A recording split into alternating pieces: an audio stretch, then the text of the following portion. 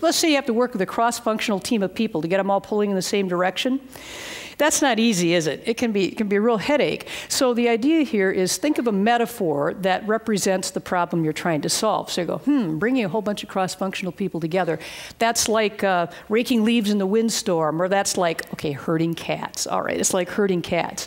So the idea here is don't just think of the metaphor, but then think about how would I really herd cats? And then come up with a crazy solution to your metaphor, and then see if that gives you any inspiration about how to pull these people together. So that's the way to use metaphors. By the way, this is not just something that they teach you in creativity class. They do teach you that, but it really works in the real world. A few years ago, I was working with a client who was implementing a very complex, very big project, and it was going very, very well for weeks. They had a great plan. They were working their plan, and in the last week, it got stuck. In the last week, they just couldn't go forward.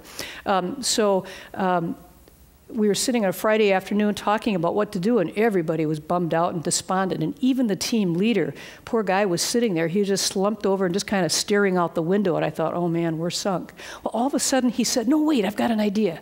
I know what we need to do. We need to take these last steps in a different order. And everybody sat up and looked, and he explained it, and they all bought into it, and they went out the next week and they did it in a different order, and it worked.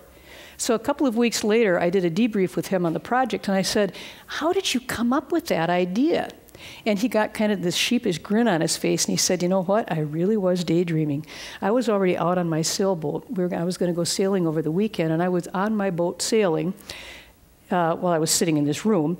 And I got to thinking about sailing, and I got to thinking about, oh yeah, when you sail into the wind. Well, you all know you can't sail a boat into the wind, right?